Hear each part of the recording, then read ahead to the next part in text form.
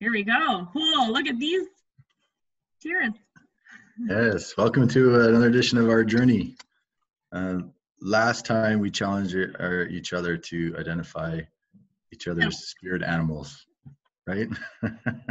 So here I have a snow leopard for Caitlin over here. All right, do you want to know why? I want to know why I'm a snow. Like, I'm super happy about being a snow leopard, by the way. Oh, good. But I want to know mysterious.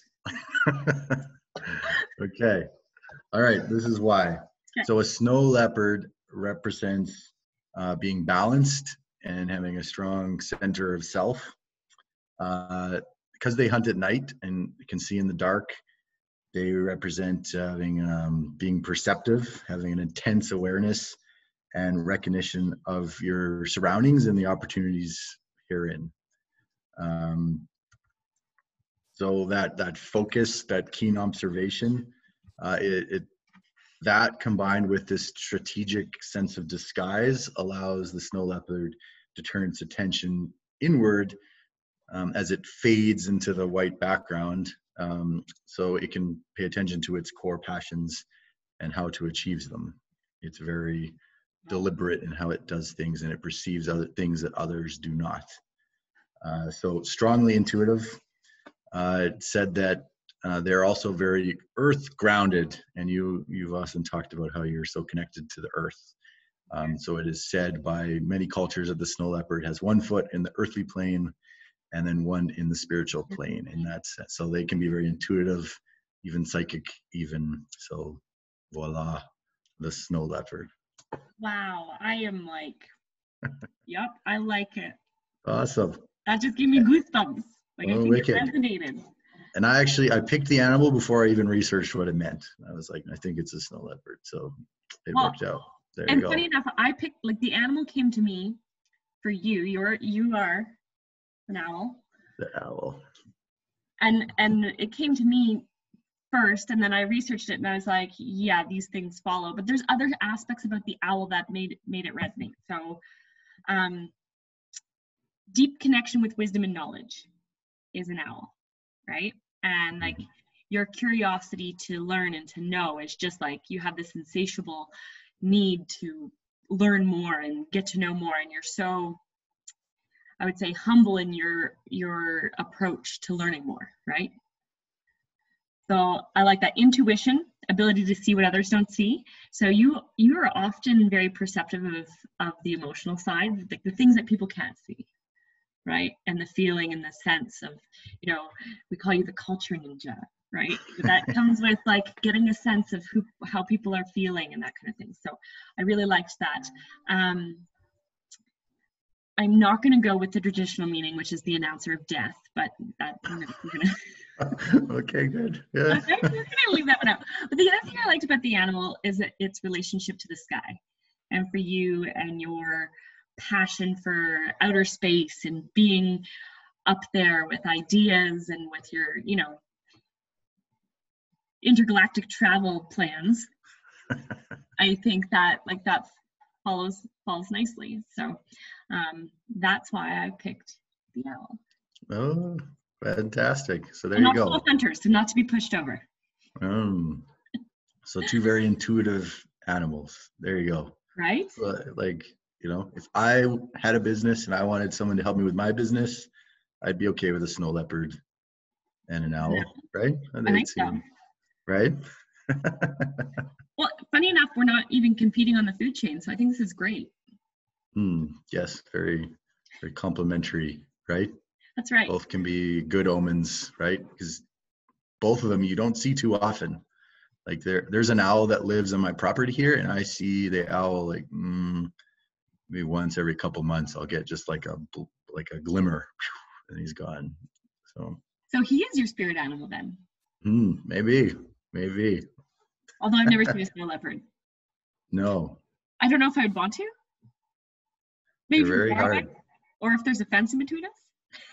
I saw a National Geographic presentation by a guy who was trying to photograph them, and you can go out there to the Nepalese mountains or wherever they live in for months and not see one. They're just they're like ghosts. So, I love it. I love it. That's awesome. So there's a spirit animal. I thought it was harder than I thought, to be honest. right? It's very, it takes some thought, right? So yeah, super fun exercise. That's great. Well, I have another challenge for you. Okay. Inspired by the great Stan Peak. Mm. Right? Great guy. And something that you've always wanted to do, but have avoided, I think. Yes. All right. Okay, I think I know what this is. Yeah. I challenge you to write your own eulogy, two of them. One as if you're writing it today, and one as if you're writing it, I don't know, 20 years from now. Sure. Yeah. Okay. Yeah. That's a fun exercise. I feel as though you're right. I heard about this exercise a few years ago, and I was like, "Oh, that sounds cool." I was like, "Well, I don't know if I want to go there." But, We're doing it. We're doing it. Although that was before, Enta and our business and all this, so I suspect I would be much more comfortable or happier writing it now. Since I feel as though Enta for me has represented in many ways finding a purpose, whereas in my career up till then, for a variety of different companies, I felt like I was looking for something. So yeah, totally. Super interesting. That would have been an interesting comparison, writing it like 10 years ago and then seeing what it was. Right? Yeah, no, amazing. And maybe in some ways, even if you don't physically write out the exercise, maybe the seed is planted enough, right? I don't know. No, there is something powerful about putting pen to paper. Mm-hmm. I've also been challenged to do that exercise where you start writing and then just don't stop and write whatever comes to your head. I've never done that either. You've never done that? I've done that. Yeah? Yeah. How did it go? It gets emotional. Yeah? Really? Oh, goodness. Okay. Yeah, like where does it go? So there you go. Some writing exercises for homework. My problem is that I'm so used to typing. I'm not used to physically writing, that my hand gets cramped up and I can't write as fast as it's going in my head. There is something more intimate about writing, right? Like script. I mean, even though my penmanship, I think engineering school killed my penmanship because it was like writing so many numbers and so many notes so fast that it just destroyed it. So you had nice writing before? I wouldn't say nice, but maybe nicer. Nicer. Like legible. Right? It's like doctors, right? Their prescriptions are so just a disaster. It's probably similar, right? They probably wrote so freaking much. That's what we need. We need business prescription paper. Yeah, there you go. You know what I'm gonna prescribe you a document control system. That's right, and a risk management process. Yeah, so you're gonna take this twice a day for the next month. and then it's gonna help. Trust me. Definitely for we'll reduce your dosage, but you're gonna do that for the rest of your life. Actually, that might be a fun marketing campaign. Just saying, that would be super fun. Yeah, I kind of like that. That might be a fun little thing to do there.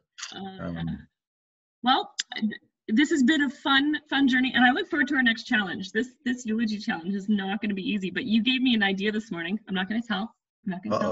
Okay. You gave me an idea. I know how I'm starting my eulogy. Oh. Interesting. Okay. All right. Yeah. Well, super fun. All right. Well, cheers. Hey, cheers. There we go.